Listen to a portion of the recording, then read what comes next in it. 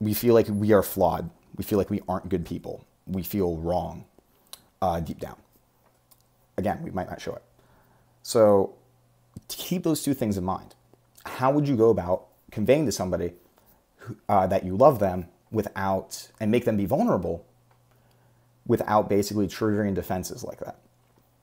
And the line that I came up with, which again, probably not good to use in a fight, but has worked on every single narcissist I've ever met.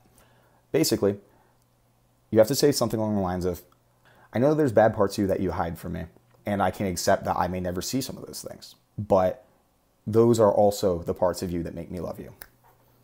That sentence will fucking make a narcissist cry.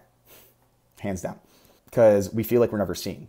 We feel like nobody ever knows the real us, and nobody could ever love the real us. That combined with our innate sense of badness. And so when you tell us, and you're like, I love you so much, you're such a good person, it feels like you're lying because you're not seeing me. You're not seeing that I'm actually a terrible person deep down. This probably wouldn't work with somebody more on the malignant side because they idealize the bad parts about themselves. But most narcissists are not malignant. But when you say that, and I'm fucking on the floor bawling, it's the most real thing you can say to me, the thing that feels the most real. One of my exes once said to me, how did she phrase it? She said, I know you hide parts of yourself from me, and there might be parts of you I don't know, but I feel like I do know you, and I still love you.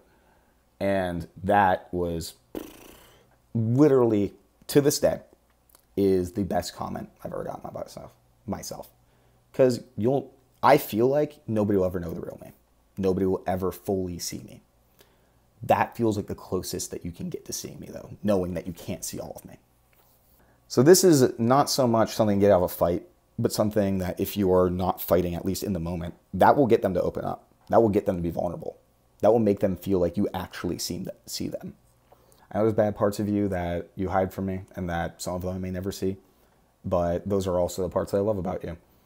I know you hide parts of yourself from me, and there might be parts of you I don't know, but I feel like I do know you, and I still love you. I know there's bad parts of you that you hide from me, and I can accept that I may never see some of those things, but those are also the parts of you that make me love you.